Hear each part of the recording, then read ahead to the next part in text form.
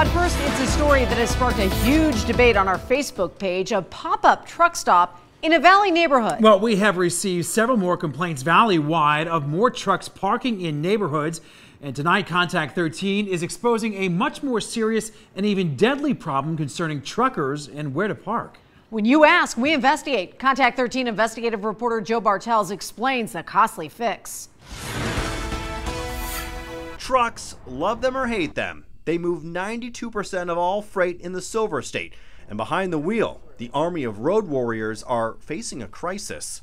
I don't know where to park. I really don't. We don't know where to park anymore. Nancy Amazola from Las Vegas-based LAN Transport owns 3 big rigs along with her husband. It's a small operation with a big-time parking problem. We're not bugging anyone. We're just parking there just for like a couple of days. Meanwhile, my husband recuperates and has some rest. Amazola says parking is hardly plentiful. In fact, she says she received a $60 violation recently for parking an idle rig in a residential area. Contact 13 found it's against local ordinances for commercial vehicles to park in zoned residential areas unless actively loading or unloading merchandise or other items. But advocates say truckers have few other options. Truck parking is a huge issue both in the state of Nevada and throughout the country. Paul Enos is CEO of the Nevada Trucking Association, the state's largest trade and advocate group for truckers. He says the parking problems have forced some trucks into neighborhoods, which has angered some. Every night, and they have their motors running. I hear them, they party.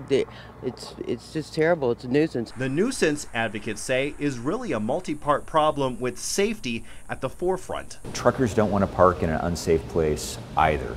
They don't want to park somewhere that's going to upset their neighbors, but a lot of times they don't have another choice. Truckers pull over to rest a federal minimum of 10 hours, and we've seen the consequences when they don't get enough sleep. July 18th, about an hour north of Las Vegas, authorities say a truck driver admitted to driving drowsy when he slammed into several cars, killing 2 men. Part of that safety is making sure that our truck drivers who are moving 80,000 pounds down the road are getting adequate rest. Enos says the Las Vegas Valley simply does not have enough commercial truck parking spaces at existing truck stops, in part because land is extremely expensive, coupled with other requirements like paved lots for air quality. That means tired truckers are forced to park wherever they can. It literally tells you when you have to stop. And if you don't stop, you will get a violation. Nancy says even if a trucker sought out a crowded truck stop and paid the fees to park, new electronic driver logs keep an exact tally of hours driven. Too many violations could mean federal trouble for truckers. I hope there is a fix coming. It is something that we are aware of. It is something that we are looking at. There is a study currently in place. The trucker study will take about a year to complete to find those potential solutions. Then it will likely take a public-private partnership to enact those solutions. The Nevada Trucking Association estimates there needs to be at least 3 more truck stops along some of the Valley freeways to alleviate the problem of trucks parking in neighborhoods and other areas. Joe Bartels, 13 Action News.